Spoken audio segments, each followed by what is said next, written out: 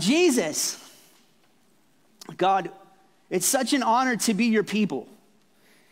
It's such an honor to have you in our lives. We thank you for your grace. We thank you that you have rescued us, that you, on your initiative, broke into our lives and answered us when we needed help.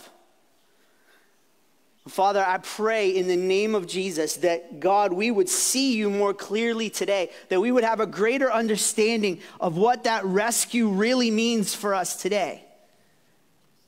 And for those who don't know you, I pray that they would have an encounter with God that they can't argue themselves out of. They can't say that it came from somebody's argument, but that Holy Spirit, you would move on each heart here.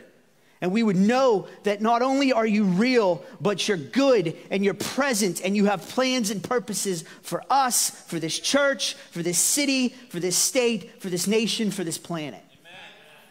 And so we honor you as the King. You are our God and we love you. In Jesus' name, amen. All right. So how many of you like documentaries? Anybody like documentaries?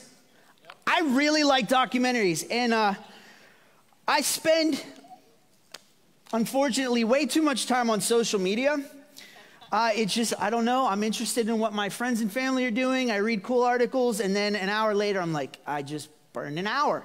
So I thought, I like documentaries. I should use that time learning some things. So I signed up for this documentary streaming service, and I was watching one a couple months ago on places of worship. It just looked interesting. And it was honestly very much just focused, for the most part, on the East and Hinduism and Buddhism, but it talked about their temples and some of the rituals and whatever. And I was watching these people like go to the temple and talk to the monk or the priest, and they were doing things like some people were breathing fire, some people were drawing symbols and standing in them, they were kneeling. And as I was watching these people worship their God, I couldn't help but realize that there was just this personal presentation of themselves before their God and this humility that they were showing. And it actually convicted me, and it really changed my worship, because I can get caught up in just singing the songs and amening things that I like. I amen Cell like 3 times. That was fantastic. And so I found myself with that new mentality that during certain times of worship, I was physically bowing. There were times where I would literally hit my knees in my bedroom and worship, because I wasn't just singing a song about God. I found myself presenting my being before this God and saying, you can have it all. You are my God, and I lay my life before you. You are worthy of everything I can give you. You are my God. And I remember sharing, I think it was last summer, I spent some time in the East. I was in Taiwan, and I had the most interesting conversation with this girl. I was sharing the gospel with her, and she said, if I serve your God, my gods will be angry and they won't bless me anymore. That's not a conversation you're typically going to have in the U.S. And I stepped, like, it just hit me. Like, she's like, this is my God, and I serve this being, and this being won't like it if I come over here and I give honor to your God. So therefore, I'm going to keep it. And we had a conversation, and I shared more, whatever. And so again, it's just bringing this fresh understanding of what worship looks like. It's not about songs. It's about actually presenting yourself before the King of the universe and going, I look to you and none other. I don't look to another God. I don't look to another source. I don't look to anything other than you, Jesus. And there is a freedom that comes with that. And so as I've been contemplating this, presenting myself before God, before a literal being who has a heart and a personality and thoughts and desires, and wants to interact with me, I was thinking of two scriptures. One is in John chapter 17, verse 3, and it says, eternal life is to know you. You know, I thought I knew it offhand, but I don't. We're going to go right here. It says, this is eternal life, that they know you, the only true God, and Jesus Christ, whom you have sent. Eternal life is knowing God. There's life in knowing him. There's life in knowing Jesus, having an interaction with him, knowing what he's like, and living from that place. And if you don't know him,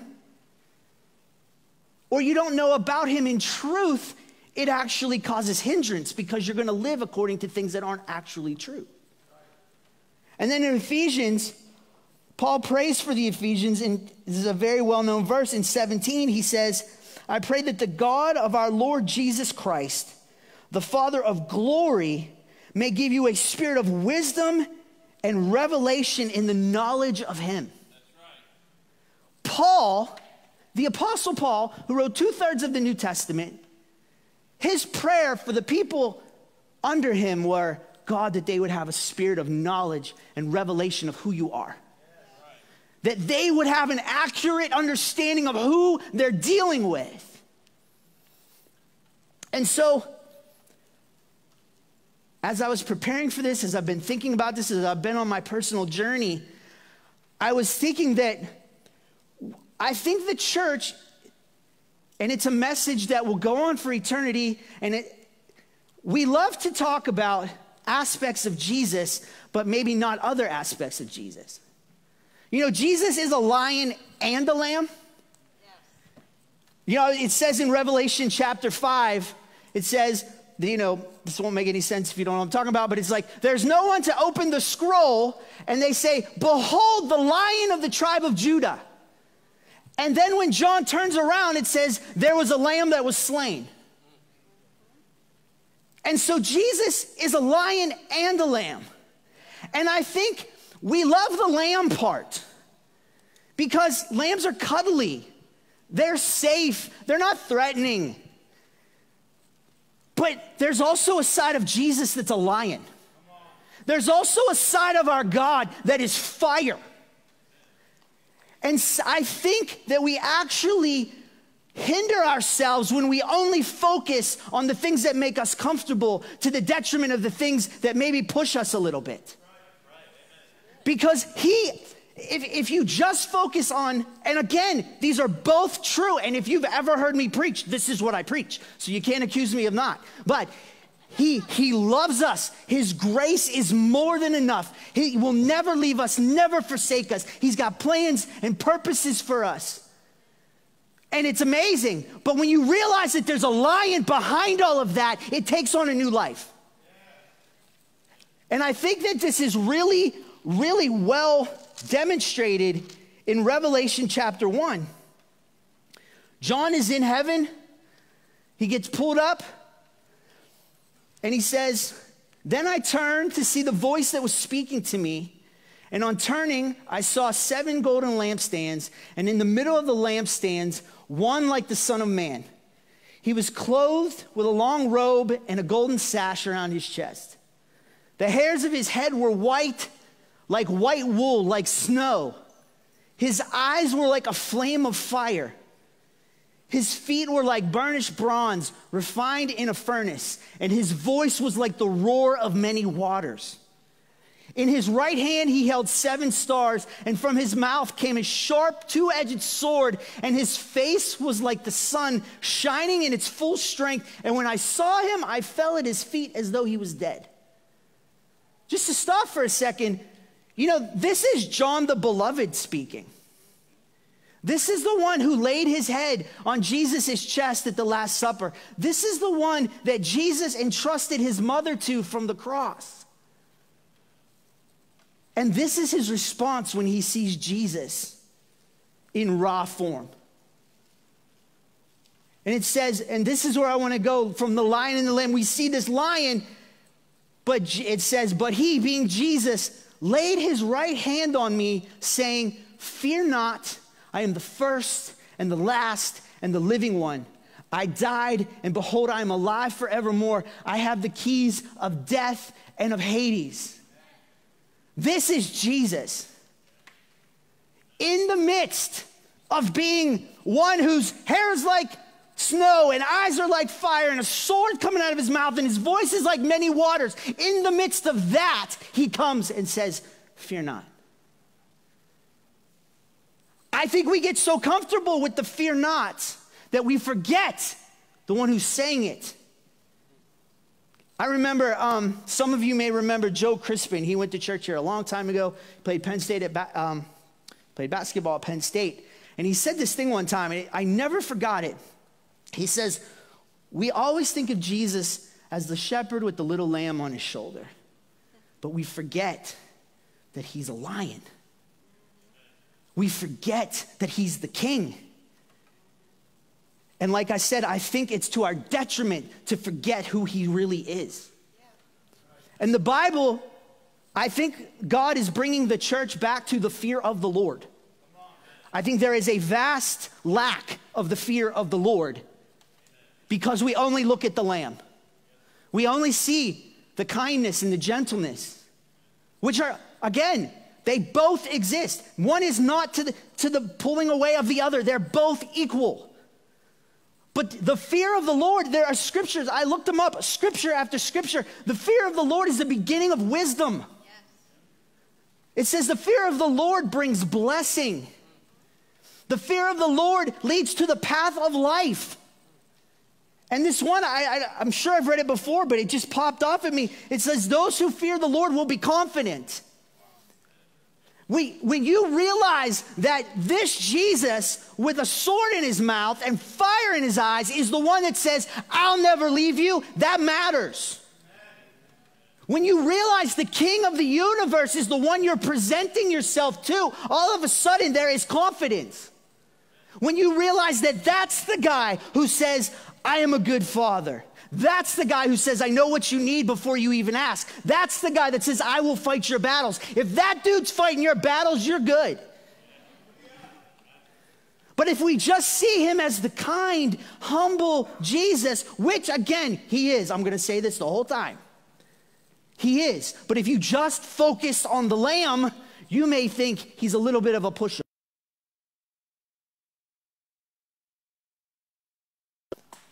He needs to be feared. And let me explain. I don't mean fear as in you run away from him. Because it says in 1 John that perfect love casts out fear because fear involves punishment. My punishment, and if you've given yourself to Jesus, your punishment is gone. He took it away. You have nothing to fear because his love is there. So I'm not talking about being afraid of God in that sense. It also says he's not given us a spirit of fear. It also says he's given us not a spirit of fear, but a spirit of adoption. So I'm not talking about being afraid of him. But listen, there has to be a place where you recognize the magnitude of the God we serve. There is a reality check when you come into the presence of the Almighty that you have to bow.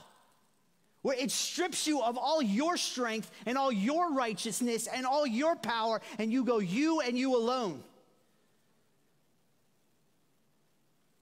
I love the word holy. It means set apart. He is holy, holy, holy. There is no other God like him. There is no other being in existence or ever will be that can even compare. And this is the one that we present ourselves to in our worship. It's not about just singing a song. It's about bringing your life before the Holy One and going, God, you're worthy of it all. What do you want to do? I think some of us, we have struggles of letting things go. We have struggles. We have changes we need to see and make in our lives. I believe those changes happen when you find yourself in the presence of the Holy One. Because if you don't fear the Lord, you forget who you're dealing with. It is a breeding ground for compromise. It's a breeding ground for just lack of passion. It's a breeding ground for distraction. But man, one glimpse of Jesus in who he really is will grip your life forever. We need to get back to the place of realizing who we're dealing with. We need to get back to the place of the fear of the Lord, where we give him the honor and the glory, and we lay our lives before him and say, you're worthy. I believe you. I trust you. If you say not to go there, I'm not going to go there. If you say to go there, I'm going to go there, because you are the God that I've presented my life before. Not just the God I show up on Sunday to tip a hat to or to add to my life because hopefully you'll bless me, but actually the God who is worthy of everything I have and everything I will ever be. Man, you get a community of people that see Jesus the way he really is, change the world.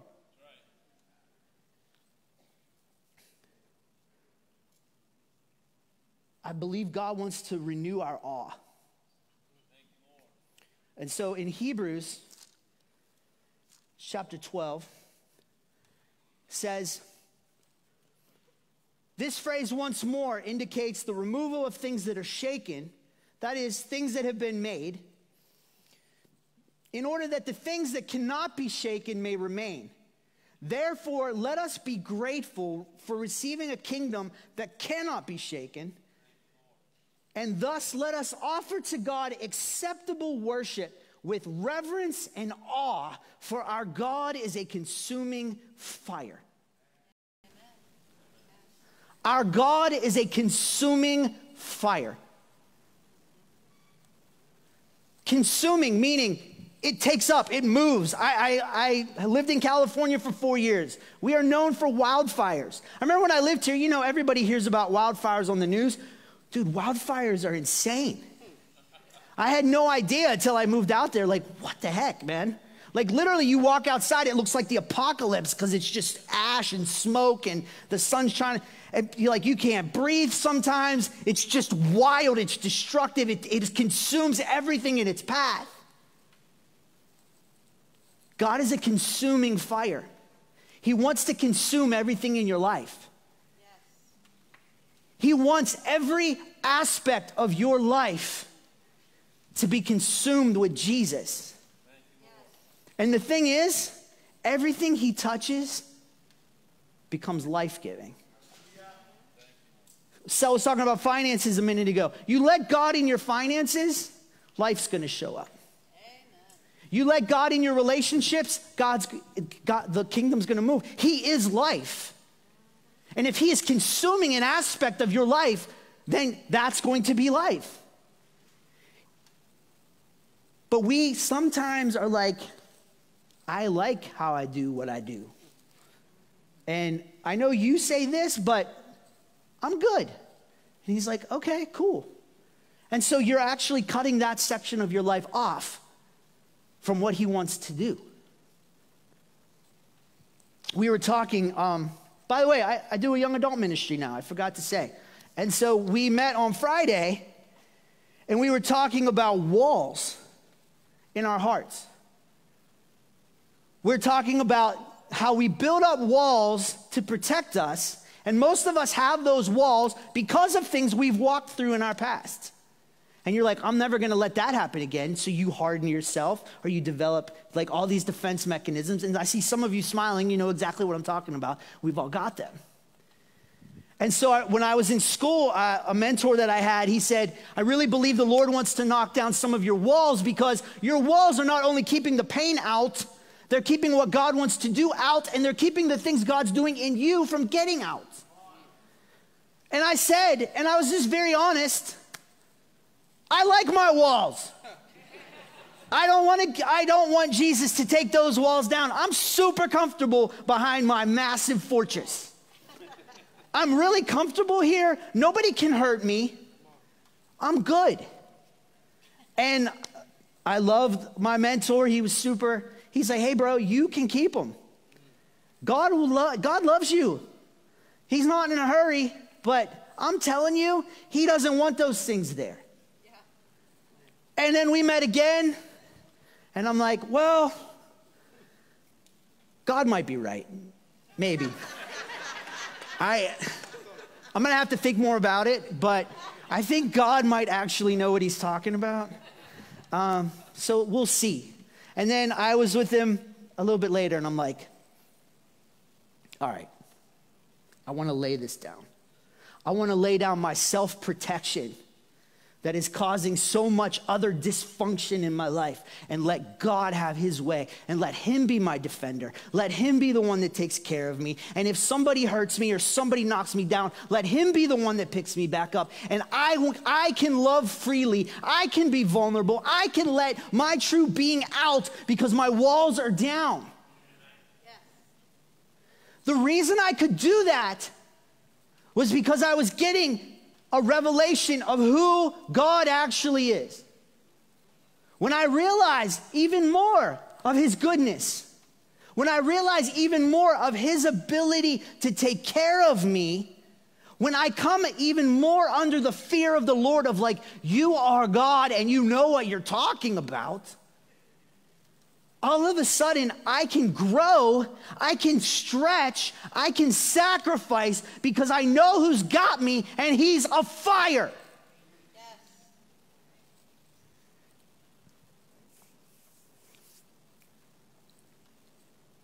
Yes. I thought about not sharing this quote because I've heard it so many times in preaching, but it just seemed so appropriate. But in The Lion, the Witch, and the Wardrobe, if you've seen that movie, yeah, it's phenomenal.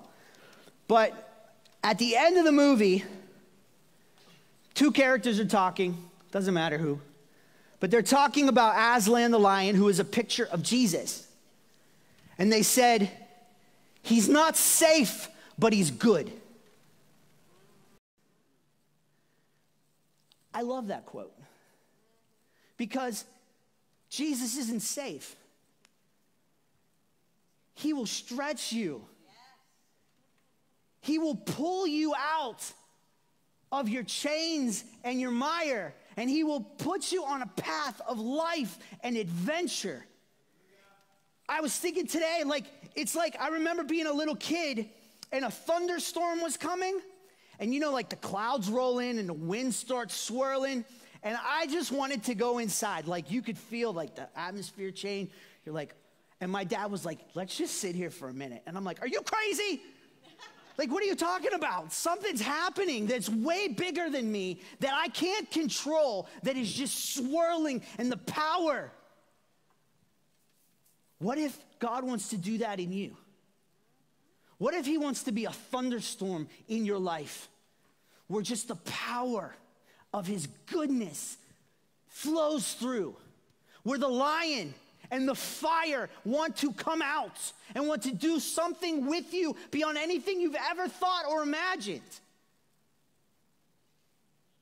But we're satisfied to just be cool. We're satisfied behind our walls. We're satisfied to just go to church. Instead of presenting our very beings before him and go, just do what you want to do. That's a scary prayer. But the more we understand who he is, the easier the decision comes. Joel Watkins said something to me yesterday. Well, he was quoting a friend of ours, but he said, when I go to the Grand Canyon, no one has to tell me to be in awe. It's like, there's not a sign. Now be in awe. Thank you. Like, you approach it and you're like, oh my gosh. I had heard about this, but I had no idea. Wow. And you start inspecting and looking, and this is amazing. How much more the one that created that? We get a glimpse of him. No one's going to have to tell you to hit your knees. No one's going to be like, now's the time when you should say thank you. You're just going to be like, oh my goodness, take it all. Take it all, God. I don't want to hold anything back from you. I don't want to compromise anymore. I don't want to be distracted anymore. I don't want to give my worship to other things, because here's the thing, we all worship something. There's not a person on the planet that's not worshiping something. If you're an atheist, you're worshiping something. It can be yourself. So worship team, if you want to come up, I guess I want to just end with this question. What are you worshiping today? Who are you worshiping today?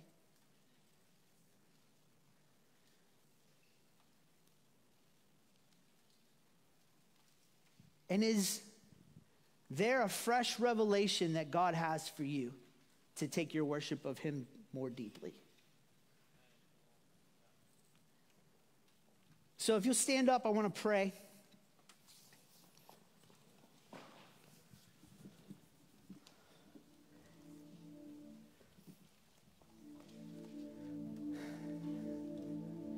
Pastor Bill Johnson he's known for this quote, everybody wants a king like Jesus, because he's a lion and a lamb. He's the most powerful being in existence. He holds the world and the universe in his hand, but yet he comes with compassion. He comes with meekness. His yoke is easy and his burden is light. He's full of patience. He's full of love. And it's all toward you.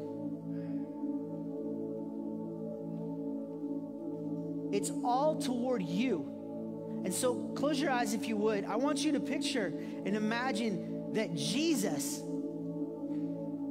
and picture him like he's in Revelation. Fire in his eyes, sword in his mouth, voice like many waters. And he's looking at you, just you. You're the only one in the room.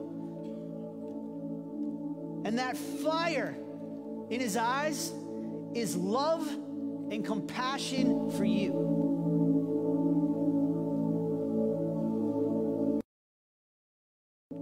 He's got a smile on his face.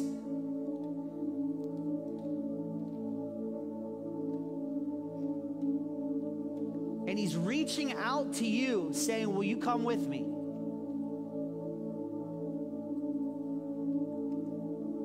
Will you trust me?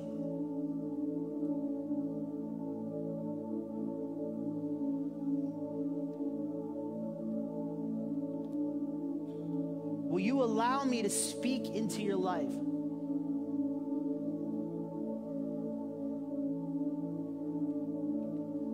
Will you give me that thing that I've been asking for? Will you lay your offense down? Will you lay your anger and your bitterness down and let me heal that place? Will you let your walls down and allow me to be your defender? Because I don't know if you've noticed, you defending yourself isn't working too hot.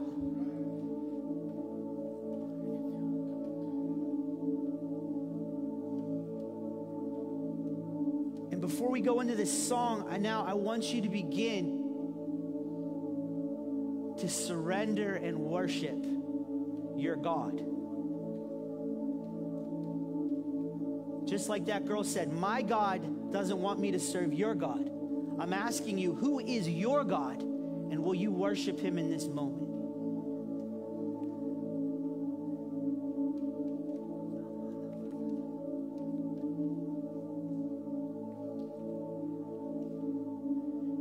And if you're here today and you've never given your life to Jesus,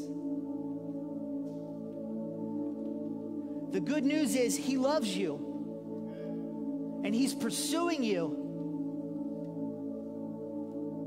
And if you will give him your sins, if you will give him your shame, if you will give him the broken things, he promises to take them and make all things new.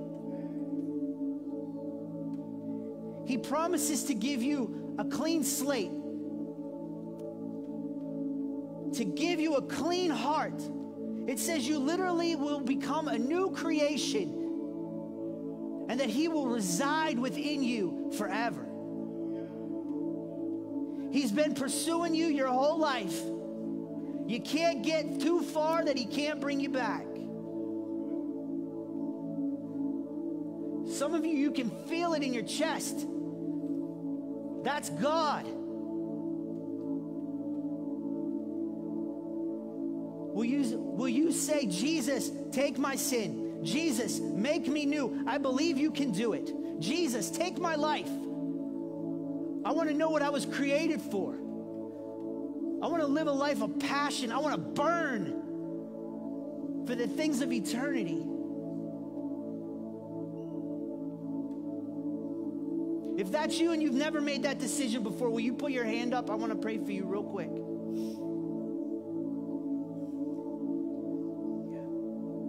Jesus, I thank you for these hands that are up. Lord, I thank you that, God, your pursuit has not been in vain, but that, Lord, your relentlessness and your love for them has found its mark. And I pray that today would be the start of a brand new existence.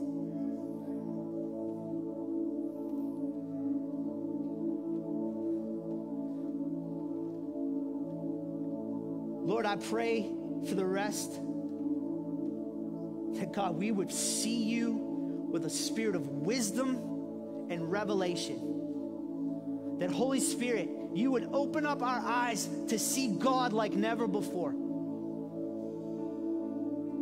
And that we would be people who lay our lives before the King on a daily basis and say, you can have it all. You've paid for it all with your blood. Take it all, God. Thank you for joining us. Please make sure to like, share, and subscribe. And if you liked what you heard today, please consider donating. You can support C3 by clicking the giving button on our homepage at cccSC.org or by texting CCCSC to 833-257-5698. Thanks again. Have a great day, and remember, God has a great plan for your life.